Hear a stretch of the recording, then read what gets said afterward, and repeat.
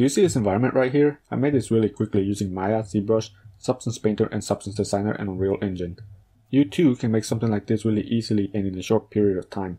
To make an environment like this one, all you have to do is make a few simple props, put them together in Unreal, and then simply add some lights and you're pretty much done.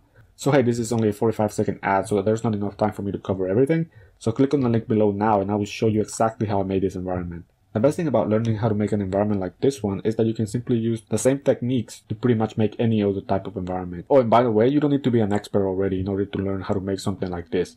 You can follow along without any prior knowledge. I will be showing you the basics on how to use Maya, ZBrush, Substance Painter, Substance Designer and Unreal Engine, so you can follow along without any issue. Like I said, this is a very short video, so I don't have enough time to explain everything. So click on that link below and I will show you exactly how this is done. And by the way, I don't know how long I'm going to be doing this for, so click on that link now so you don't miss out.